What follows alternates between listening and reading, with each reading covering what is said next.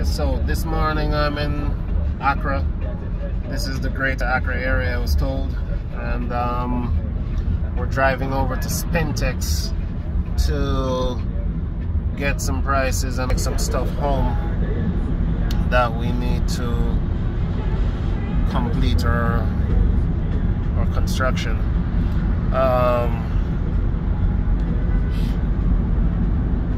So this is just a small part going on the highway. I have no idea what this highway is called.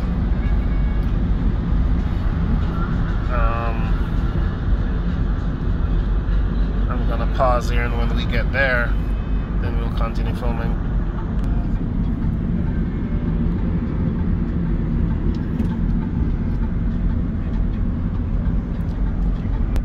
So we got this little challenge here. Me and my buddies here in the car. Say hello. Hi. Hi. What's up? Yeah, so me and my buddies here in the car, we got this little challenge that you know what?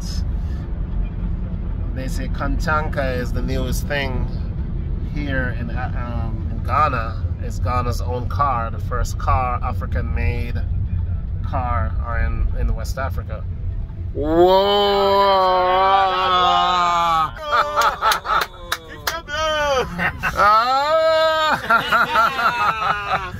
So yeah, we just saw Kantanka, the first Kantanka from actually got here to the city. So the challenge is that if we see a Kantanka, then I will pay each of them 5 Ghana cedis. And just like bad luck. It's a good luck. As I'm talking about it, we just saw one, so I guess I owe them 5 cedis. But I'm the one who saw it, huh? I'm the one who saw it. You guys didn't see it. Alright. So there we are. There's the Kantanka, Ghanaian made. And they have some real awesome vehicles, but you know, like many places, the people are not buying them so much because it's a sexy vehicle that looks good. Yeah, because it's local, so some people are not trusting it. But I mean, they've been in this life for what, 10 years?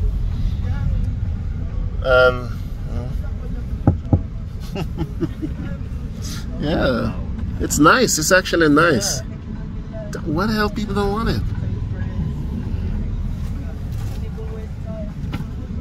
Yeah, so there we have a Kantanka made in Ghana.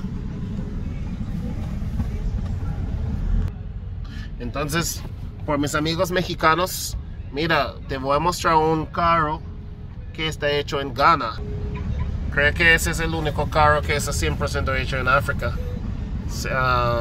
El brand se llama Kantanka. Ahí está, esta camioneta negra enfrente. Por tráfico ya no puedo verlo muy bien, pero ya.